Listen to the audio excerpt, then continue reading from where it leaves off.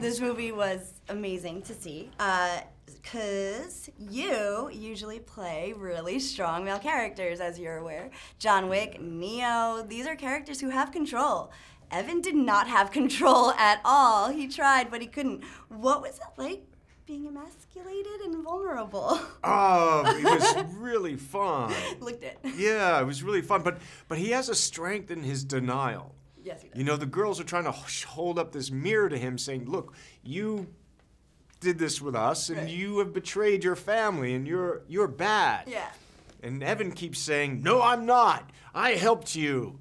You know, you did this to me. And through the whole movie. To the very end. Always through, he just denies and denies and denies. And I thought that was really funny. It was hilarious and amazing. And you committed so well. It was just so great. And how do you kind of play a character who has to remain kind of sympathetic? Because you're kind of the final girl. You know, you're right down to the trip at the end. When you tripped, I was like, yes, that is exactly what we see with girls in horror movies. So how do you kind of balance that with making a decidedly immoral choice?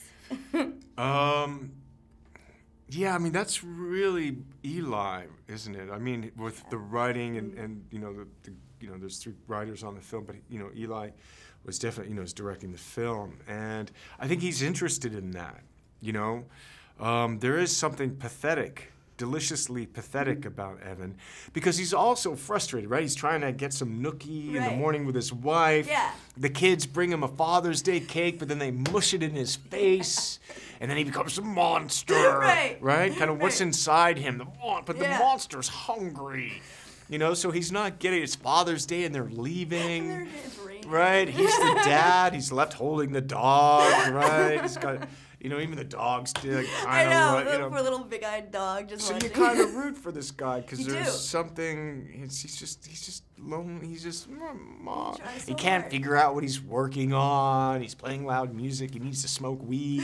Yeah. And he's all sorts of a mess. It But he's was a good guy. He wants to be. Ultimately, I think he wants to be. Yeah. It was a great just study in like human behavior, you know, the musical chair scene. And now you're doing your John Wick sequel, so you're back in control. But John Wick isn't in control, right? He's dealing with circumstances. Can you say kind of like what he is dealing with this time around? Because he's kind of vulnerable this time. Yeah. There's something from the past, something from the John Wick past, that assassin past, that kind of comes back to haunt John. You know, I think of there's John and then there's John Wick, right? Sure. John, who loved his wife, he's got out of it, and then there's John Wick. And so something from the John Wick world, you know. As Winston said, have you thought about this to the bone? It might come back and reach up and grab you. Well, something is coming. That is very exciting. And since Evan is your naive, gullible sort of dummy, are we gonna have a third Bill and Ted? Can you just not get enough of it? Gosh, Bill and Ted at 50, I think, is really ridiculous and could be funny. I feel like everybody would love it. I don't know, I hope so. We're trying. I can't get enough of it. Well, thank you so much. Thank you.